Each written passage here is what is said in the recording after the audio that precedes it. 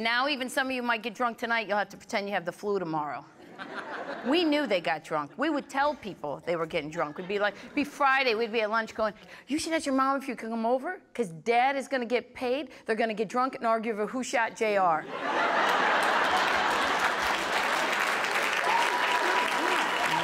Saturday mornings were crazy. Crazy, those were the mornings too, that other brothers and sisters were made.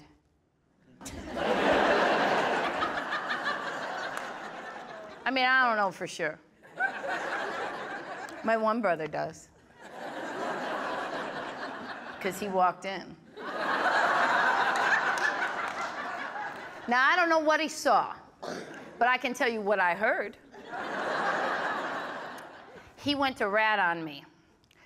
Because in the old days, remember when there was only one TV in the house, so it was a brawl to figure out who was gonna watch what they wanted to watch when the parents weren't around. It was all-out battle war. And I don't want to brag, but I'm a good crotch puncher. I have a certain set of skills. And a knuckle to the nads is like a taser. And I was always able to watch Shazam or ISIS when I wanted to. So he went to tell on me.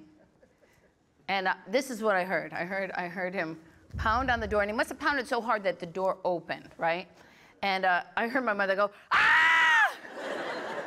And then I heard my father go, get the hell out of here! And then I heard my brother go, get off my mommy!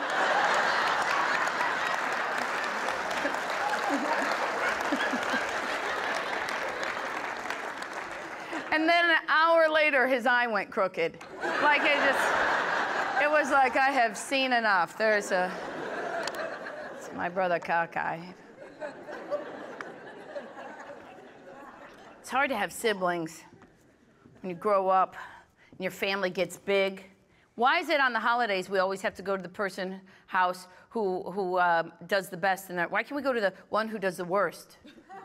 Why can't we go to Dudu's house? Okay? His girlfriend has lawn chairs with duct tape. Wouldn't matter if we messed those up. I got a cousin who's a hoarder. We could all go to her house.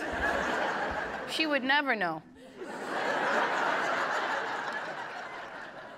If a tornado hit her house, it would just put stuff away. I mean, choppers would be flying over. There's horrible and utter devastation, except for this one house. It's immaculate. Family was different. Just being a kid, you could do what you wanted. You know, it was a different time. And you know, you tried to stay in a group. That was the other big thing. Because God forbid you got lost. No one looked for you. No one looked for you. There was no Amber Alert for us. I didn't even know a broad named Amber.